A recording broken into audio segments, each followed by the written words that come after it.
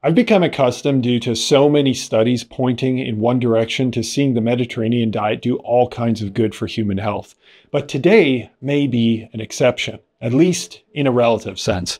I've been doing more research into arthritis lately, and according to one randomized controlled trial, another diet, a low carbohydrate diet, may be the antidote to arthritis that the Mediterranean diet is not. We'll get into why, as well as what to take away from this study, because there are some intriguing reasons why. Psoriasis is the most common autoinflammatory disease in the world, and it's a multifactorial condition, as with many, but it's generally characterized as an overactivation of immune cells, especially T helper cells and Th17 T cells. So these are part of our more specialized adaptive immune system that invade into our skin, as one site at least. Once activated, these cells mass produce inflammation molecules called cytokines like interleukin-1, interleukin-6, 23 for dendritic cells, 22, 17, and other cytokines. This overproduction of these molecules leads to hyperproliferation and angiogenesis. In more understandable terms, mass production of skin cells, so keratinocytes, that leads to the buildup of immature skin cells, creating that scaly plaque-looking formation on the skin that some people experience in psoriasis. Now, the relationship to arthritis is a similar infiltration that can occur in the joints, leading to the activation of synoviocytes, cells in the joint responsible for producing the lubricating fluid in your joints called synovial fluid, as well as collagen and different proteins that make up your joint structure.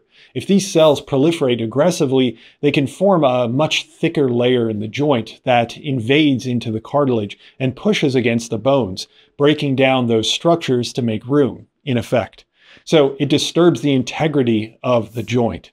So the big picture is, if we can reduce this specific inflammatory cascade surrounding these T cells, we might be able to prevent these skin and joint issues from happening. So in this study, the researchers recruited overweight people with psoriatic arthritis in their 50s and had them follow two diets. So for 8 weeks, they were instructed to consume a ketogenic or very low carbohydrate diet, and then they did a washout where they returned to their previous diet for 6 weeks.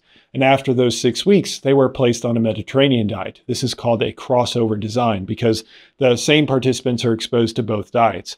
We'll discuss some nuances of both diets later on as well. So the researchers measured a bunch of inflammatory cytokines before and after each diet, as well as, even more importantly, arthritis symptoms. Unsurprisingly, both diets led to significant improvements in weight, fat mass, visceral fat, improved liver enzymes, and more. But there were largely no differences between groups. And that's important because whatever differences we might see between the diets on the psoriatic arthritis front would speak to the direct effects of the diet components, not due to the additional weight loss or some other factor. Okay, now, if we start with the arthritis symptoms measured by two scales, the Psoriasis Area and Severity Index, or the PASI, and the Disease Activity Index of Psoriatic Arthritis, or DAPSA. The lower the score, the less symptoms, and the better the quality of life. Looking at that data, we have the baseline measurement before being on either diet on the left side, and then the MD for the Mediterranean diet, KD for the ketogenic diet. And if the p-values there go under 0.05, that means that there's a statistically significant identified effect. So when comparing the baseline against the Mediterranean diet, the diet provided no benefit. We'll return to that in just a bit. However, when comparing the ketogenic diet, in both measures, the ketogenic diet reduced arthritis symptoms. Then, although not shown here, but shown here, comparisons between the two diets also indicate a ketogenic advantage. Now, if we return to these data, people with a bit of stats knowledge will likely notice the extremely large lines here. Now, in many studies, those would be standard error measurements, and for standard error, those are huge, but they're actually reporting standard deviation. So the spread of the data, which is wider than standard error. Anyway, the point remains that this study was small, only 16 individuals. So it's possible that we're missing an effect in the Mediterranean diet that we'd see if we'd even doubled the number of people in the study, since we'd be increasing the amount of data that we could input. Regardless, it seems unlikely that we'd lose this keto advantage. Still, there are some nuances to the keto diet that we'll need to address shortly. We have a lot more to cover, including why the ketogenic diet is able to improve psoriatic arthritis, but I'm going to be going into more in-depth in the full version of this video, which is available for the Physionic insiders, along with detailed written breakdowns, shortened summaries, a private podcast, live sessions with me, and more. If you're interested in having complete access to all my research, along with joining a community of people who follow a series of different diets, including ketogenic, Mediterranean, and more, check out the Physionic insiders in the description box. So, one thing the researchers point out is that a major ketone, a molecule produced by a very low carbohydrate diet like ketogenic, can inhibit something inside our cells called the inflammasome. The inflammasome is a complex of proteins that activates a pro-inflammatory protein called a caspase. This caspase, specifically caspase 1, cleaves immature pro-inflammatory cytokines, like the ones that we discussed earlier. And it turns them into their final form, golden frieza.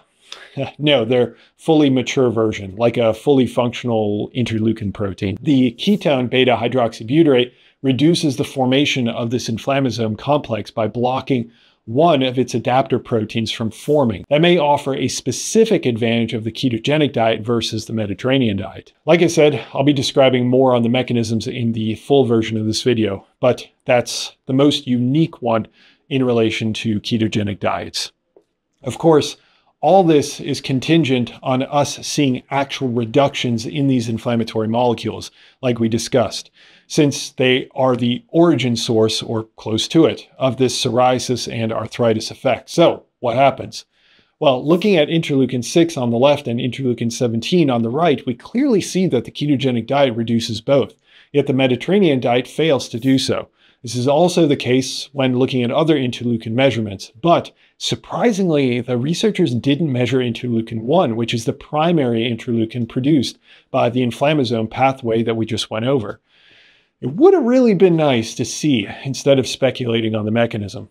Now, I did mention some additional details related to these diets and some context to be applied. Okay, so the ketogenic diet specifics weren't made overly clear, but the researchers did encourage unsaturated fats like olive oil. So it might be reasonable to assume, although unconfirmed, that the ketogenic diet leaned toward unsaturated fats instead of saturated fats. In addition, they did emphasize vegetable consumption to make up that 30 to 50 grams of carbohydrates that participants were allowed to eat. The Mediterranean diet was, of course, also focused on unsaturated fats from olive oil and fatty fish and nuts, and low intakes of red meat and generally of saturated fats. Carbohydrates were whole grains, vegetables, legumes, and fruits. Oh, also one more thing. If we pull up the data again on the arthritis symptoms themselves, I'd just like to point out that the effect size is pretty tremendous, something like a 50% reduction, which is also possibly why such a small sample size was able to detect a difference. But it's still a small study, and the majority of the participants were women. So what can we take away from this study? Well, this randomized controlled trial indicates a ketogenic diet, likely unsaturated fat focused, is superior to a Mediterranean diet for massively reducing psoriatic arthritis symptoms and inflammation in overweight middle-aged individuals suffering from psoriatic arthritis. If this holds up in other studies, this is a really impressive result. You know, something that really bothers me about all this is the fact that we're at the end of the video and you haven't checked out this upcoming video here. We should keep hanging out over there. Thanks for joining. See you over there.